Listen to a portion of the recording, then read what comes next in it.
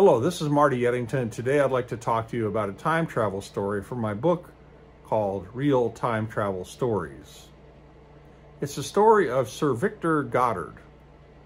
In 1935, he was flying in Scotland in a biplane, and he flew over a field called Drem, and all of it was a mess. It was a World War I field, and there were no planes, and there was a lot of disrepair. And then a little later on, he went through a big storm. And in the storm, things were really weird. And he came out the other side of the storm. He tried to find his way again.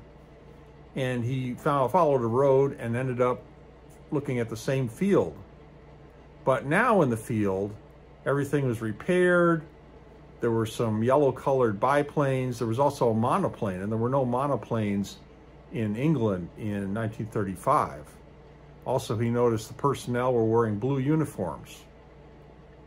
So he went past it and went up in the sky again. He flew through the storm again, and he managed to get home. And this was really strange. He didn't know what to think. Then, of course, 1939 rolled around, and he saw that training planes were now painted yellow. There were a lot of monoplanes now, of course, like the Spitfire, and the uniforms of people had turned blue. So he is convinced that he saw the future from 1935 to 1939. He traveled there and traveled back.